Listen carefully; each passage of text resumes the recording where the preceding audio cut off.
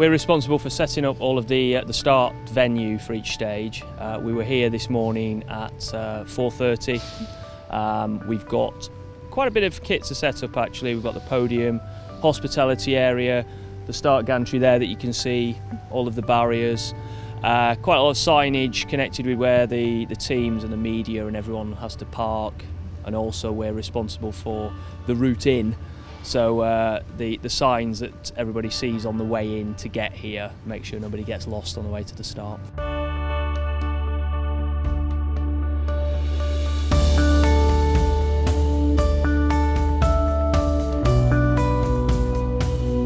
We've got in the region of 30 crew who are on site here. Everyone's got their own roles, so we've got a couple of guys who do the podium, we've got a team who do the hospitality, about 8 to 10 guys who do the barriers. So everyone's got their own roles to do, and then when they're done, everybody just mucks in and helps with whatever's still left to do.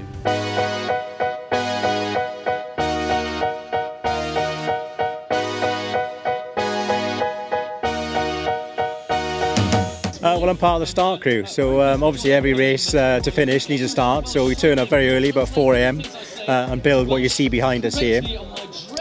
Essentially, because it's very early, residents go to bed, and they wake up in the morning, open up the curtains. It's a bit like Christmas Day, and it's a bike race outside the door. So that's pretty much what we do here, and then once the race is gone, collapse it all down and move it on to the next town. It's the satisfaction of having everything ready, looking great, for when the first teams and first spectators start to arrive. I think the main thing for me is it's fantastic to see. I'm a big fan of bike racing anyway, so it's great to see all the stars of the World Tour, obviously. But it's really nice to bring something to a lot of these small towns and see the spectators and the interest, and to generate that interest for the younger generation going forward, I think.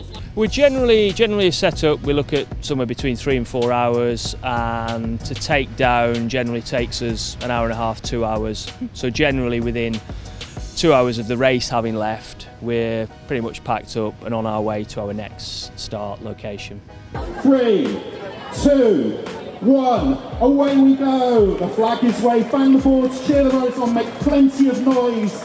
Now they line up for the finish between Brennauer and Dora. Dora takes a second stage victory of this race. Lina Brennauer led it out, but it goes to Jolien Dora.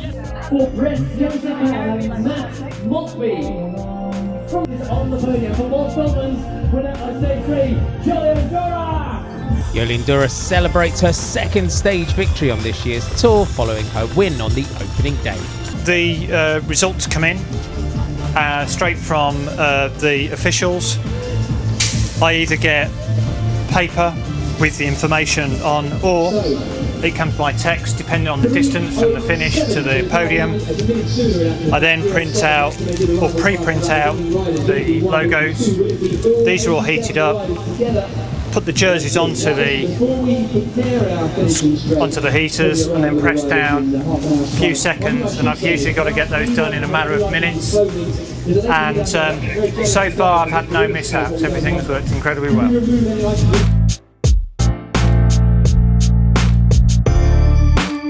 With Marianne Vos crashing out, Lisa Brennauer has taken possession of the green jersey as leader of the OVO Energy Women's Tour. We have a whole range of different sizes, but we have to do everything here to make sure that everything is quality controlled, they will print, and that we will have, you know, a great look on the podium. So it's my job to do quality control on all of those. So I'm in control of that whole thing.